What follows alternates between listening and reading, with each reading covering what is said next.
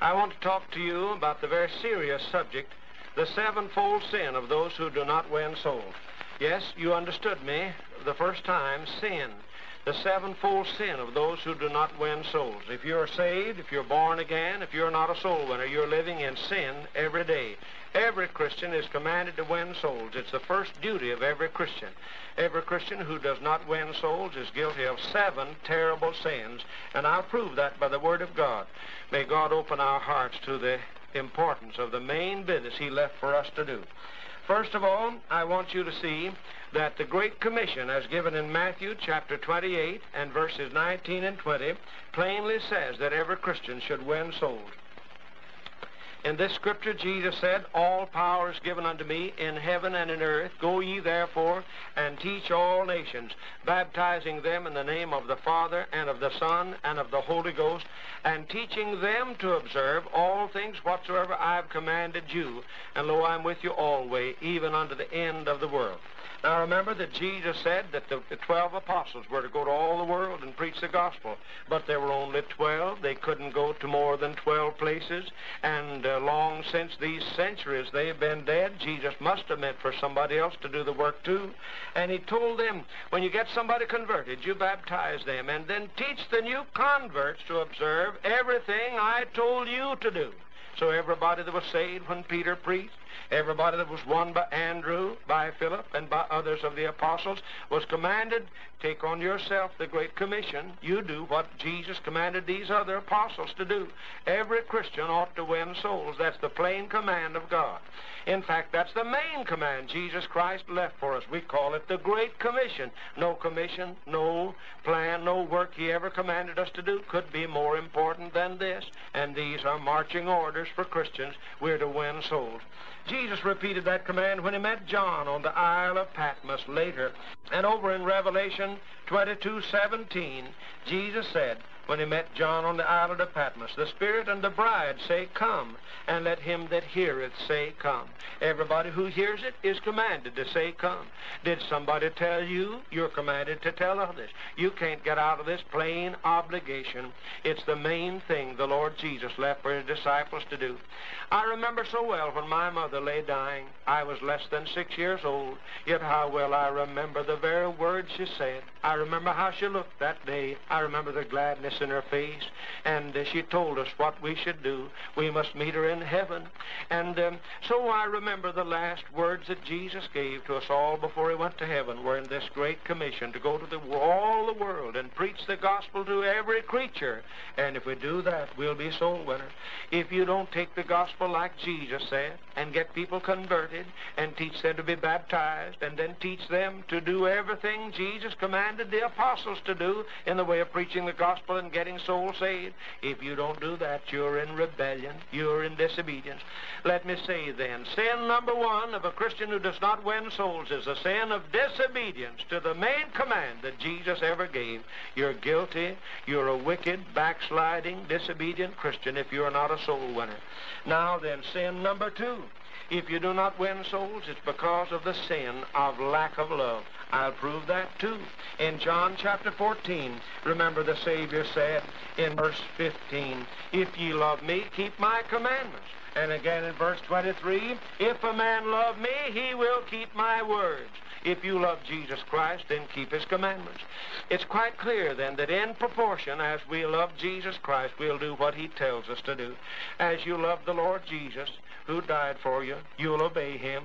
You know, if you love me, keep my commandments. If a man love me, he will keep my words. Sometimes we say, well, I'd win souls, but I don't have a gift of soul winning. No. You say, I'd be a soul winner, but I don't have a gift of gab. Well, there's nothing there that a gift of the Holy Spirit it can't cure. But that's not what's wrong with you. What's wrong is your heart has grown cold.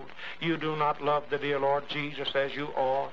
You're living in the sin of a cold heart, of lack of love, or you do what Jesus said. This is back of all the lack of our soul-winning effort. This is the reason for our disobedience, the main command. Sin number 2 is lack of love for Jesus Christ. He so had said so himself. Number 3, sin number 3. If you're not a soul winner, it's because you do not follow Jesus. You know, we sing so many songs about following Jesus, trying to walk in the steps of the Savior. And we sing, where he leads me, I'll follow. And you never win a soul. Why sing a lie? You know that the scripture says in Matthew 4:19, follow me, and I'll make you fishers of men. And Jesus said it in Mark 1:17, come ye after me, and I'll make you to become fishers of men. If you're not a soul winner, it's because you don't follow Jesus closely. You know, he commanded us to follow him. He said, if any man will come after me, let him deny himself and take up his cross daily and follow me. You remember the scripture says, let this mind be in you, which was also in Christ. And Jesus said in John chapter 20, that even as my Father sent me, even so send I you. We should follow Jesus, but if you don't win souls, you're not following Jesus. Someone says, I don't know how to win souls. I wish I could grow to be a soul winner. You can. It's easy. Just follow Jesus. He'll make you into a soul winner. And everybody who isn't a soul winner, it's because you don't follow Jesus. It's an open and shut case. Those who follow Jesus, he makes them into soul winners. If you don't follow him, then you're not a soul winner, and it's your fault. You're living in rebellion and disobedience. You're not following Jesus. You're afar off. I don't say you're not saved. I don't say you haven't been converted, but I say that you're living in sin, the sin of not following Jesus if you don't win souls. So says the very clear word of Jesus himself. Here's sin number 4, and I ask you to think carefully about it. Remember that in John chapter 15 we're told that you're to abide in Christ. John 15:4-5, abide in me and I in you.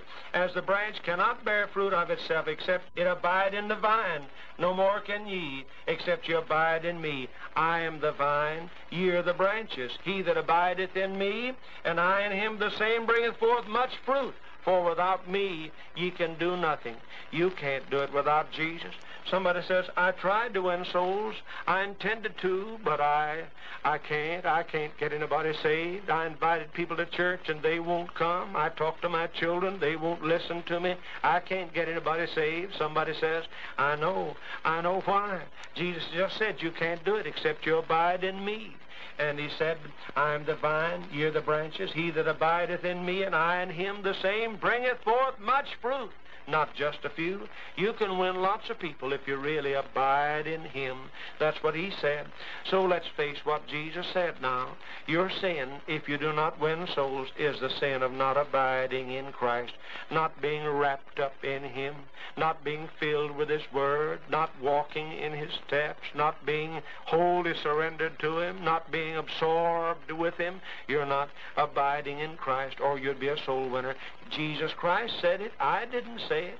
And here's a plain command that you have disobeyed. You have missed the way. You're out of the will of God. You're not winning souls because you don't abide in Christ. So says the Word of God.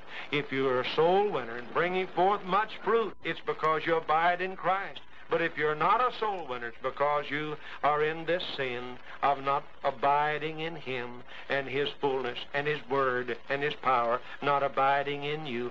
You know, when a branch of a vine bears fruit, it's because the sap from the vine flows right on through into the branch, and there's the power, there's the food, there's the blossom, and then the fruit, because the branch has all the power of the vine, and a Christian can have all the power of Christ, our vine, if you abide in him.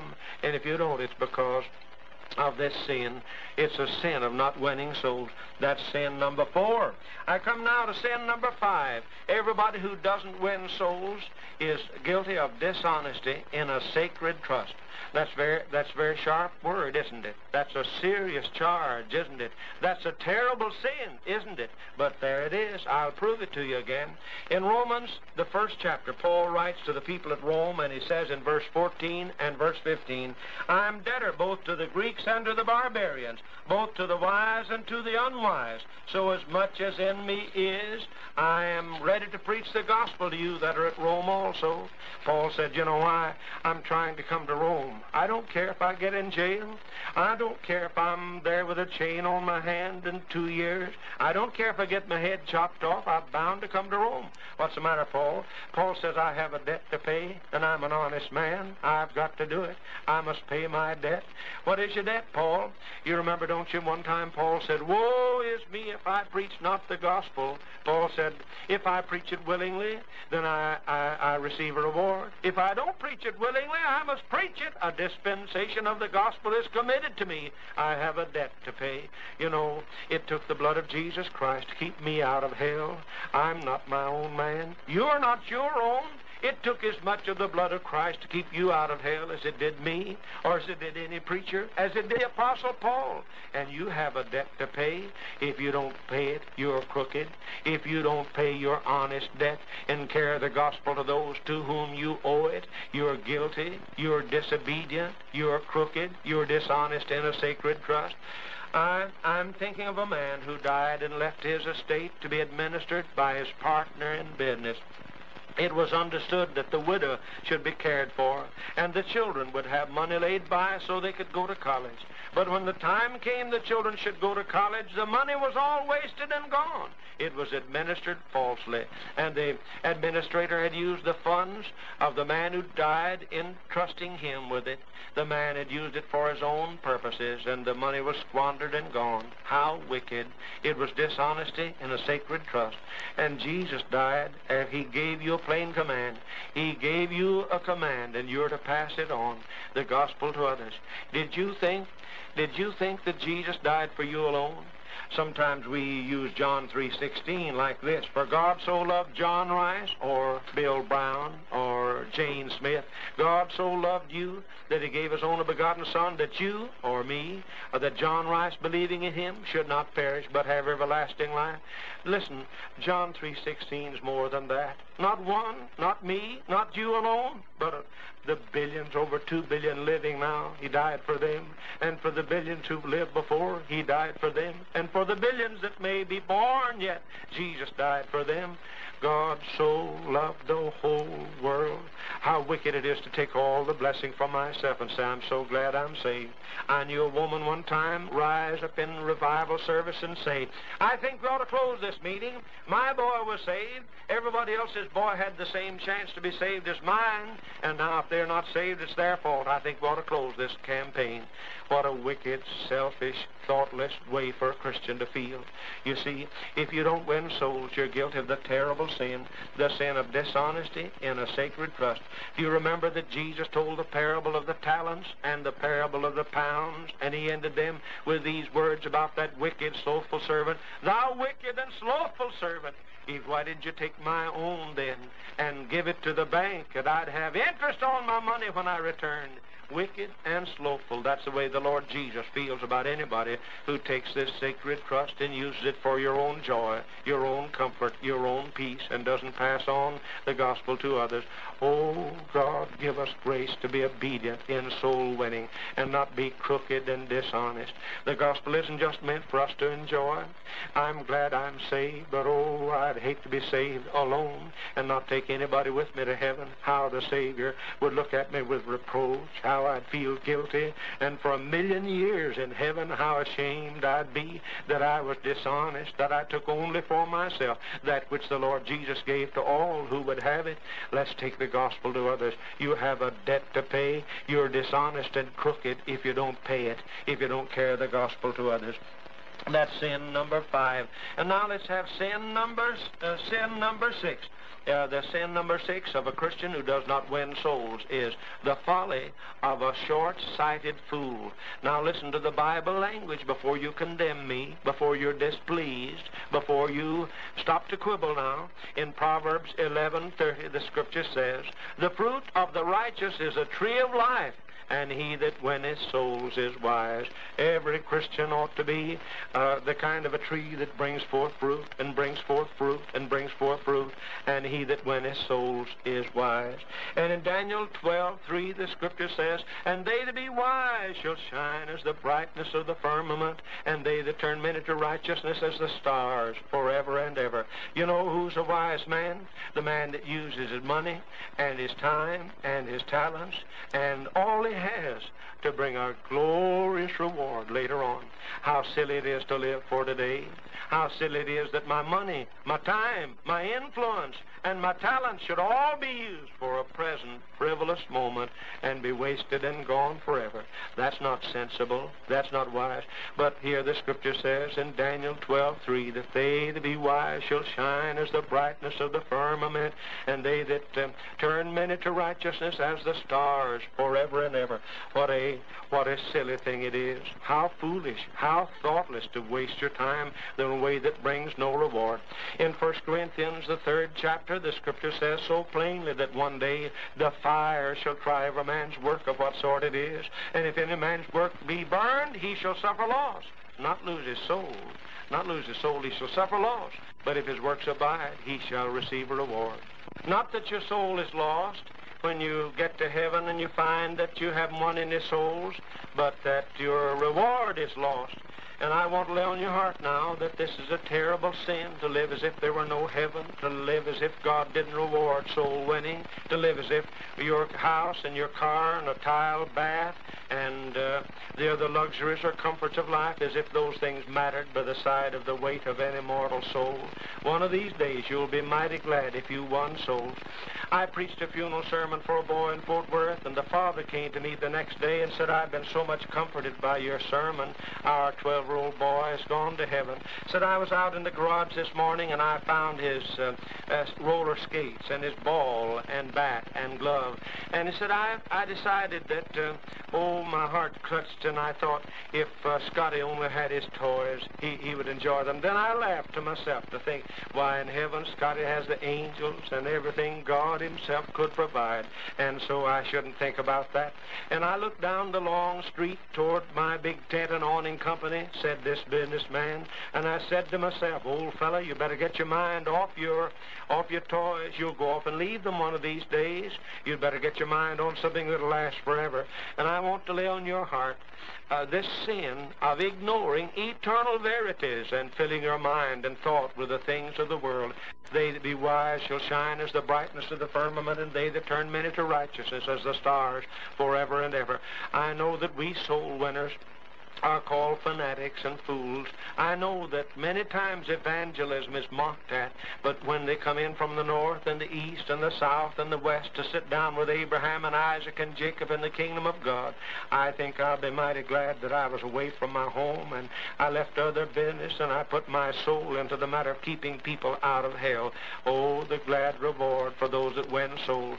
And what a silly fool any of us is who neglects souls and lives for today and the pleasures and comforts and the fame of this life. That's sin number 6. Now, the 7th of the 7 sins of those who do not win souls is spiritual manslaughter or soul murder. I call your attention to a solemn scripture over in Ezekiel chapter 3 and verses 17 and 18. God says, Son of man, I have made thee a watchman unto the house of Israel. Therefore hear the word at my mouth, and give them warning from me. When I say unto the wicked, thou shalt surely die, and thou givest him not warning, nor speakest to warn the wicked from his wicked way to save his life, the same wicked man shall die in his iniquity, but his blood will I require at thine hand. God's going to hold you to account. You don't have to get everybody saved, but you have to warn them or meet God, who'll say you have blood on your hands. Oh, the foolish alibis we give, how will they sound when you meet the Savior and you find you've let people go to hell? You didn't mean it. You didn't do much about it. You just let them go. I had a postcard when I lived in Dallas, Texas, and broadcast on a radio station, and an old man, about 81 years old, wrote to say, "I've been hearing you on the radio. I'm not saved. Won't you come and see me and pray for me? I have a cancer. The doctor says I won't last long. I hope you'll come and tell me how to be saved." I was so busy. I was in a big revival campaign. I planned to go tomorrow. I put that card upon my desk and said, "I'll go tomorrow." But tomorrow I was busy in 2 services a day and leading my own singing and writing the advertising. Oh, I never could get there, it seemed. The radio mail held me up, and day after day it was postponed until in 2 weeks' time I finally sent a man to see this old man. He found the people had gone to his funeral. Oh, I meant to win him. I had all I could do, but I wish now I'd missed a meal or missed a night's sleep and made sure that poor old man knew how to meet God. What will I say to Jesus Christ if he asked me why I didn't go when that man begged me to come to tell him how to be saved before he died? I say, what a sin it is that we'll have blood on our hands of souls unwarned. So then Jesus, here the scripture says, that his blood will I require at thy hand. Ezekiel was a literal watchman to Israel about physical life and death, but we're watchmen to poor immortal souls, and God have pity on us. We'll be ashamed if we have to face him, and if we have not warned them. My message is about done. These 7 sins of those who do not win souls are these. First, disobedience to the Great Commission, the main command of Jesus Christ. Second, it's lack of love. If you love me, keep my commandments. The third sin of those who do not win souls is not following Jesus. Follow me and I'll make you fishers of men, Jesus said. The fourth sin is not abiding in him, for he said, if you abide in me, you can bear much fruit. You can get people saved. And again, number 5, it's a sin of dishonesty and a sacred trust. You remember Paul said, I'm a debtor to the Greeks and barbarians and the wise and free, and so as much as in me is, I'm ready to preach the gospel to them at Rome also. And sin number 6, it's the folly of a short-sighted fool not to win souls and to be occupied with anything else.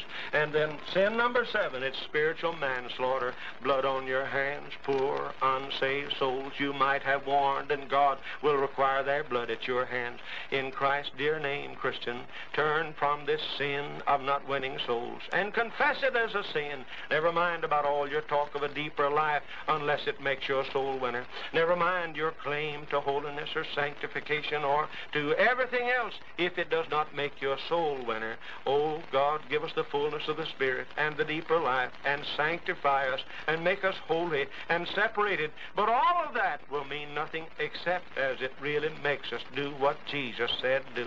Won't you do that today and turn from this sin of not winning souls? Thank you.